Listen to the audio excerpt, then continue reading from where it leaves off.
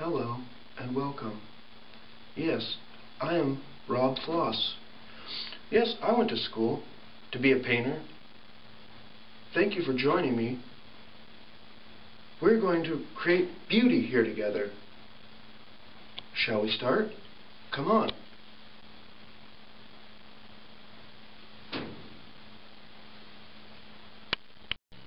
Okay, let's get started. We're going to start with a color palette. We're going to have some of this aluminum brown mixing with some of this cadmium green and some of this nice orangish hue here. And we're going to mix all these together.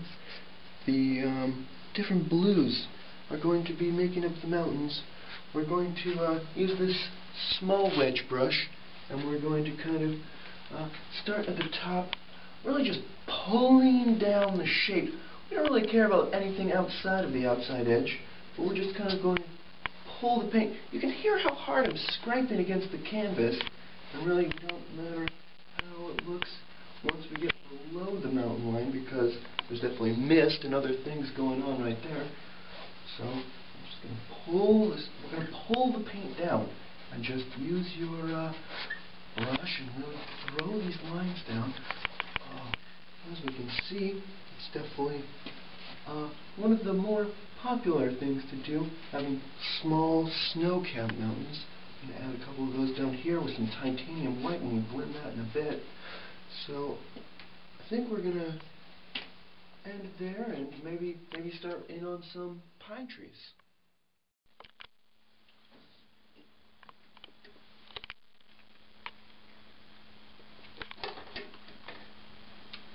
Now we're going to start with the fan brush.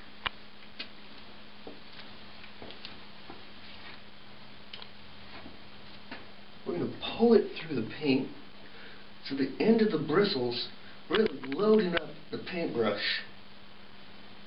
This is a good way to have it the end of the bristles and really be able to start with something powerful. So as we know here, there's many different kinds of bristles on different brushes, but the fan brush really loads up on the paint and gives it a nice thick texture here. Again, really pulling at the canvas, kind of starting with the edge of the brush and kind of just tapping down, kind of trying to fill up this negative space, pulling it harder back and forth towards the base of the tree, really adding so there's like nice little branches. Everybody knows that there's lots and lots of branches on these kinds of trees, but what they don't know is that there's many branches on the other side of the tree as well. Nice little spots so that little birdies can nestle in, having their spot in nature, created just especially for God, embracing their happy moment in nature. Okay, yeah, this is just one type of an evergreen tree that you're going to see up here in the Pacific Northwest. We're going to start again with the wedge brush. And we're really going to put in some white titanium and pull the brush through there. Oh, yeah. Oh yeah. Oh yes. This is what you want to see. Oh yeah, that's great. Okay, now we're going to move to the canvas, and we're really going to start in small circular motions here. Small circular motions. Just filling up the top of it, using the corner of the brush. Really just tops of the clouds. Painting small circular white fluffy things. Kind of add as many layers of cloud as you really can into this. As many layers as you can fit in. I'm really going to do small circular motions. Just layering. Just making layers of clouds. Putting as many layers of clouds into your world as you can imagine. Just making a happy little cloud. Now we're going to use a bigger brush. And we're going to load it with some of this nice cobalt. And we're really just pull down. Just pull down. Just kind of making it more of a subtle cloud here in the sky. Just pulling it down. Just pulling down the cloud. But yeah, like I said, don't be afraid to put as many layers as you want to, and we're just blending the base. Blend it out. Blend it. Just blend it out. Just blend out the base here with as many layers as you need.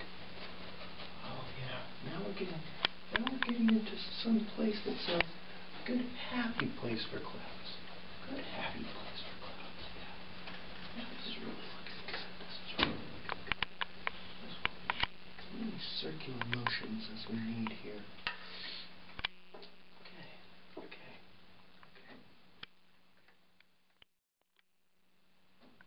Welcome back. As you can see here, I've been painting for many years.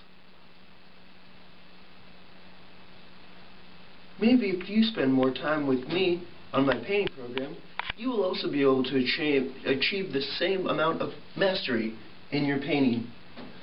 Being able to focus on the contour and the shape, and embracing your happiness. Hi, thank you for coming and enjoying this program. I hope you have learned a lot and you want to become an inspired artist and have a long, successful career, possibly as a teacher or a showing working artist. Thank you for coming. Goodbye.